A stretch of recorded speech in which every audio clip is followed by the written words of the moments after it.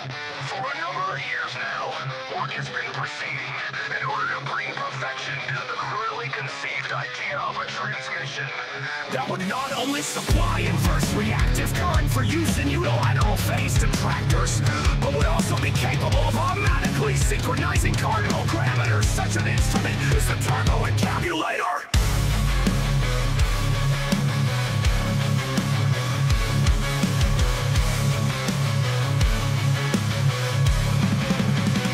Basically, the only new principle involved is that instead of power being generated by the relative motion of conductors in fluxes, it is produced by the module interaction of magneto-reluctance and capacitive directance. The original machine had a base plate of prefabulated amulite surmounted by a malleable logarithmic casing in such a way that the two spurving bearings were in a direct line with the pentametric fan. The latter consisted simply of 6 hydrocoptic muzzle vanes so fitted to the amorphation little and mill shaft. That side fumbling was effectively prevented.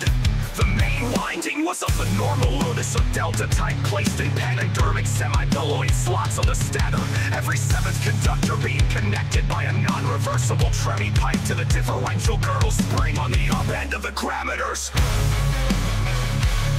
The beta parameters that would also be delayed. The turbo encabulator has now reached a high level of development, and it's being successfully used in the operation of Novatronians. Moreover, whenever a force and score motion is required, it may also be employed in conjunction with a drawn reciprocation dingle arm to reduce sinusoidal repleneration. Reduced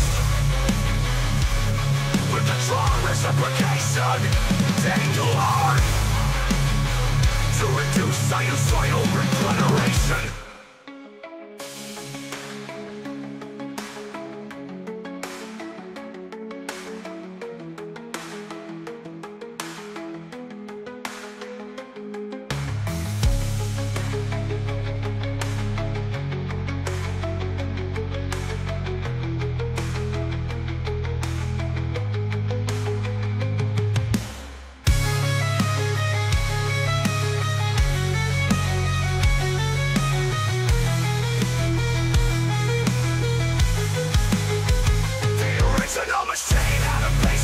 Prefabulated amulite surmounted by a malleable logarithmic casing in such a way that the two spurving bearings were in a direct line with the panametric fan. The latter consisted simply of 6 hydrocoptic muzzle vanes so fitting to the amorphation lunar and mill shaft. That side fumbling was effectively prevented.